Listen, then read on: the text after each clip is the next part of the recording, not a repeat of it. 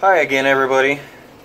This is another card that I wanted to present to everybody that I also have questions about. Seeking value, and really excited about this card. When I got into card collecting all over again, as a little kid, I had collected cards all through my years of growing up, and unfortunate circumstances came along where I lost all of those. Had some pretty good cards, but cards have come so far now. You have pieces of jersey inside the card, and it's just outstanding, the designs and the way cards are made today. Baseball, they have pieces of the bat as well as the jersey, and so on and so forth, which we didn't have when I was growing up. But back to my point here, this is obviously a 2014 Panini Playbook Peyton Manning autograph.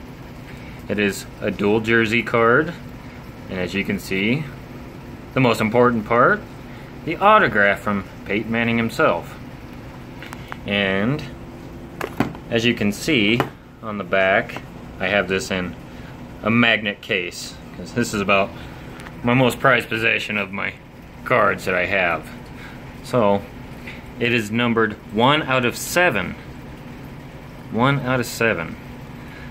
I was ecstatic when I drew this card out of a box break.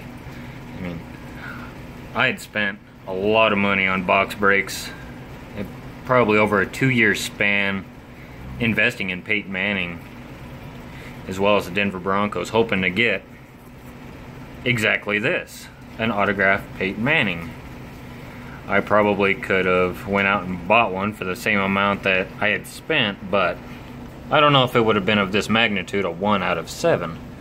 So I'm straying off here a little bit. My question, and besides showing this to you folks, is if anyone knows a value to something like this, because it is so low numbered, a 1 out of 7.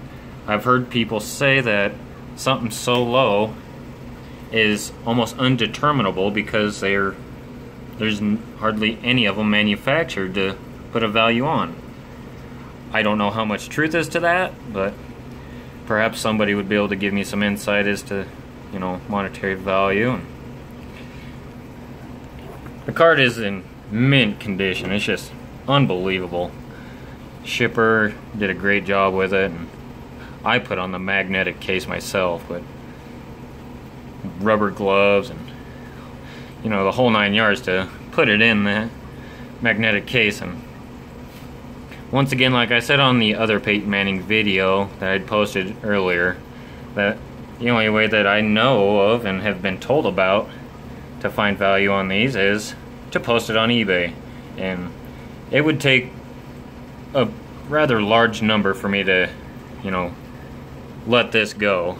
Of course everything has its price, but it definitely has a lot of meaning, and I truly love this card a lot. So if anyone has any insights, information about the card, or if anyone has one of the 7s besides me, maybe you have the similar questions as I do. So comment in bottom below and let me know if you have any information about it, and I'll post some more cards that hopefully y'all like.